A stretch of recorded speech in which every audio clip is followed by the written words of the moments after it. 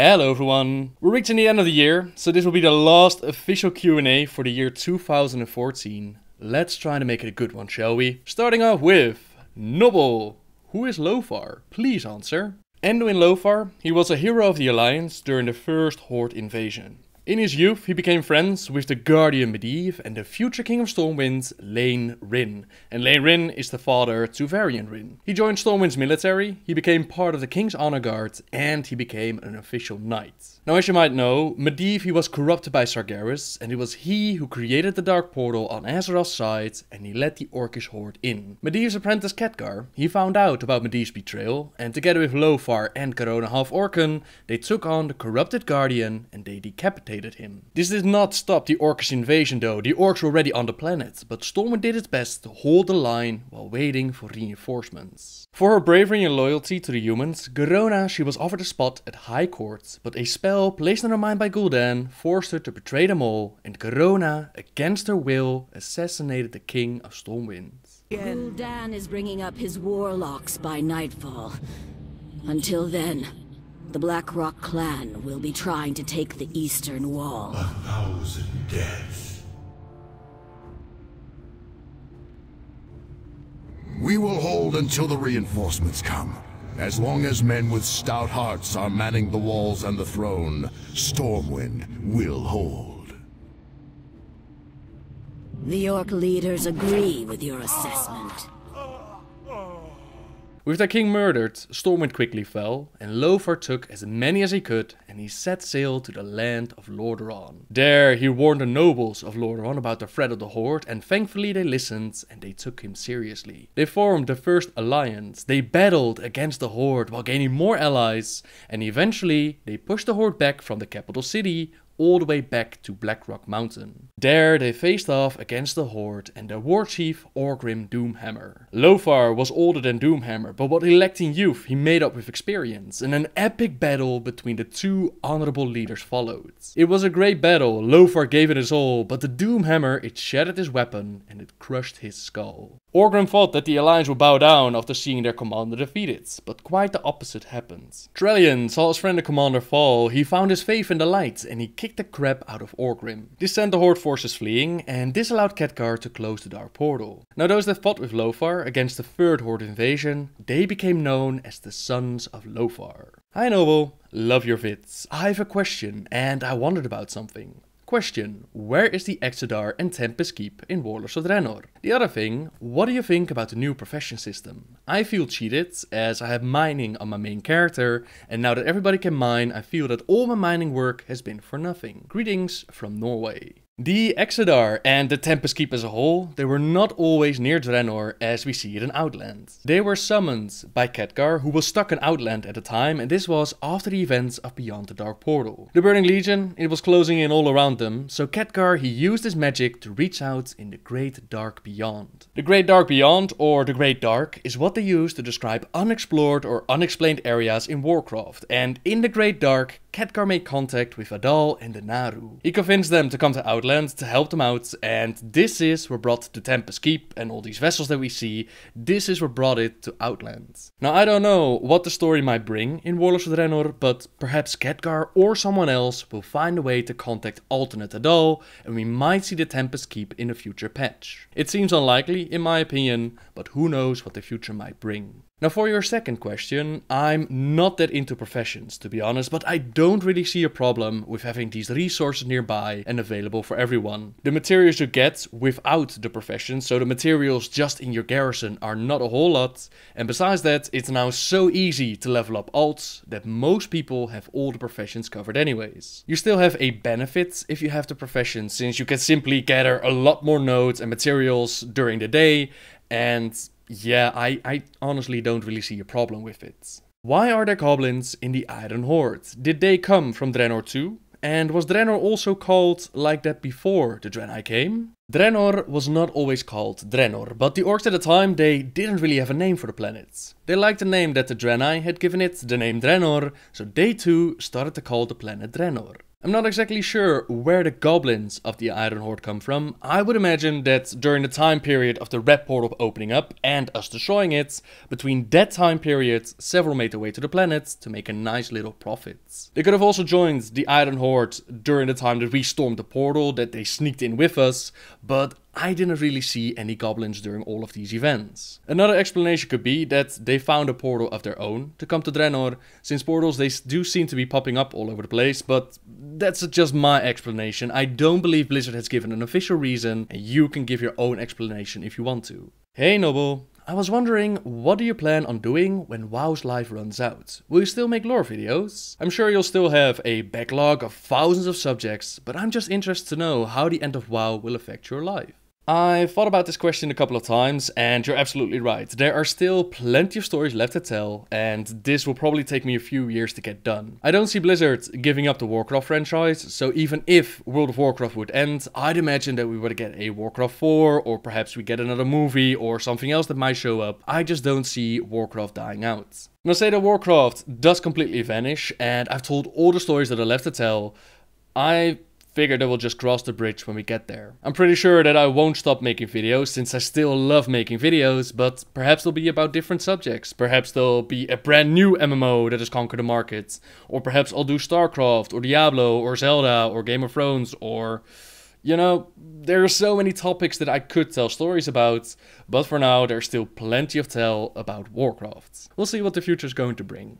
Hi Noble. Love your vids. I'm playing Warlords of Draenor and I really like it. What do you think about this expansion and which was your favorite zone? Keep up the great work. Smiley face. Now it's very hard for me to pick a favorite zone because all of them, they had like their own character, their own atmosphere, and Blizzard has done a bang up job with the different zones. But if I had to pick, I'll go with the two starting zones, namely Frostfire Ridge and Shadowmoon Valley. Both of them had an amazing story in my opinion. I love the atmosphere, I love the music, the way it all looked, and I'm still salty about not getting our capital cities in these zones. So far, I really enjoy Warlords of Draenor, but at the same time I'm also hoping that a patch is coming in the near future. As most of you know, I'm not a massive raider. I'm not a hardcore PvPer, which leaves me with not that much left to do. Some might argue that it's my own fault, since I stay away from the two major things to do in-game, and you're absolutely right, that's my own thing.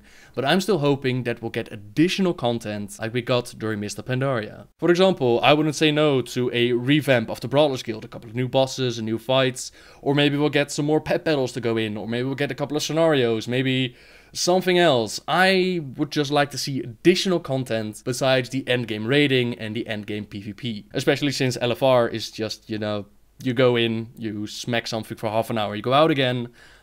I'm just looking for something extra. Now that said, I did really enjoy the fights that I was able to do on normal. I've done Kargoth, I've done the Butcher, I've tried to take down the Earth thingy and the magical ogre thingy.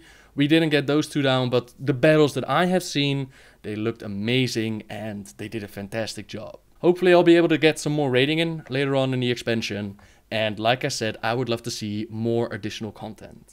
Hey Noble, I saw a theory on the WoW forums the other day that I wanted to ask you about. Do you think the red mist that turned the Draenei into broken in our timeline has something to do with the blood of Sethe? On Draenor, we see how the blood similarly affects the Arakoa that are cast into it, from Palmy. Palmy, I tried to find a conversation we had about this on Twitter. It was like half a year ago, but sadly I couldn't find it. What I do remember is that they confirmed that the red mist used in this story, and for those that don't know, the red mist was used by the Burning Legion against the Draenei. This disconnected the Draenei from the light, and on top of that it also devolved them into broken and into lost ones. A good example of this is, for example, Nobundo or Akama that we've seen during the Black Temple.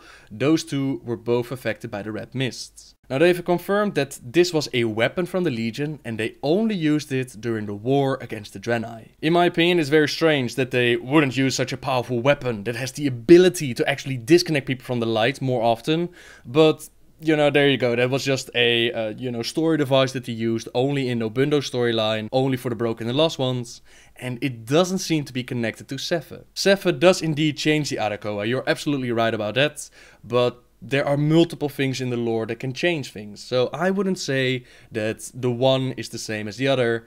I don't think that the red mist is connected to the blood. And this brings us to the final question.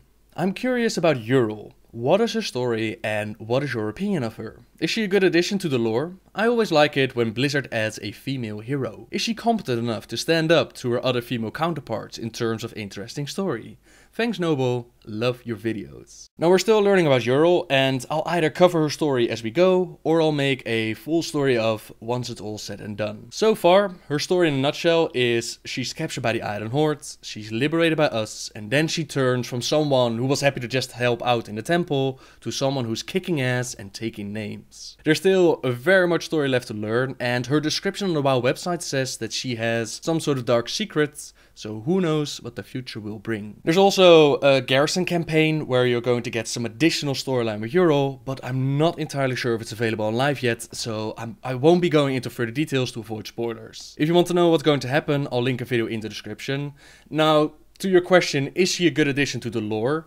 This is purely my opinion, so take that as it is. I freaking love what they've done with Yrel. We finally have a new Alliance hero that is actually a badass in the cinematics, and I can't wait to see where they're going to take her. I really hope that they don't kill her off. That would be such a waste of character development, but time will tell what her story is going to bring. To your other question, is she on par with the other female characters in the story?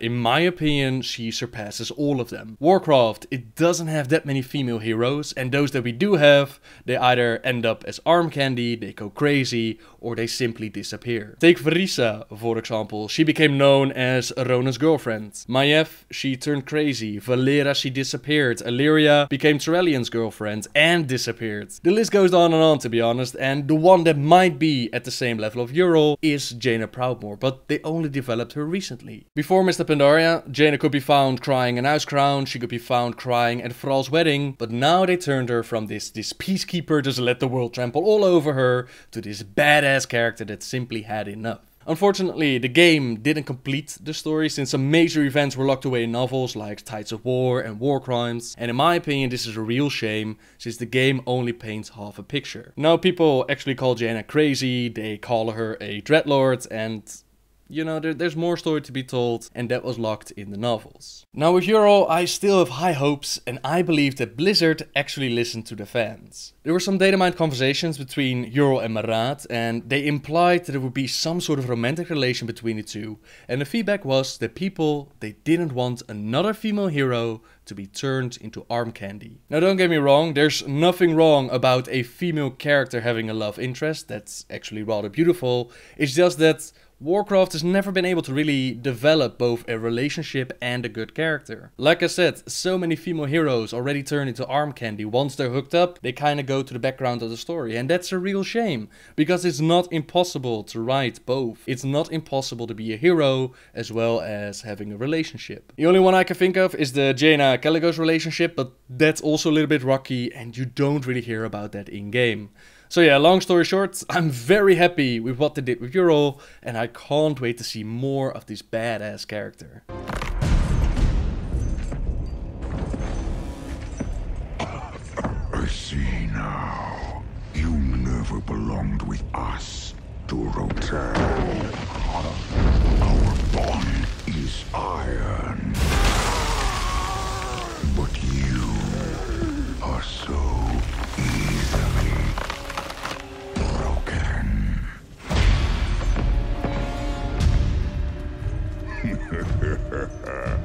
What do you want, little girl? Your head.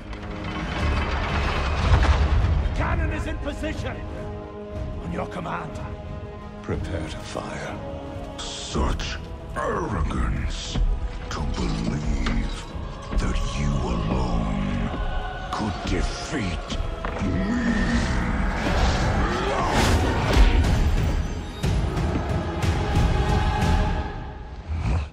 Together.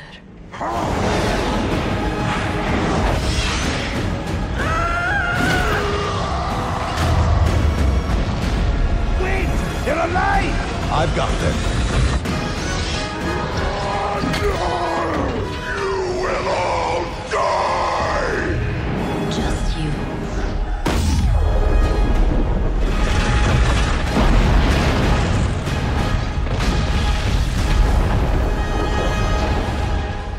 And with that, ladies and gentlemen, I am going to end the final Q&A for 2014. Thank you very much for watching, everyone. And remember, if you have questions, you can always send them in over at ask.fm, or you can leave a comment down below and I might use it in the next video. Once again, thank you everybody for watching. Subscribe if you like my videos. And until next time, guys.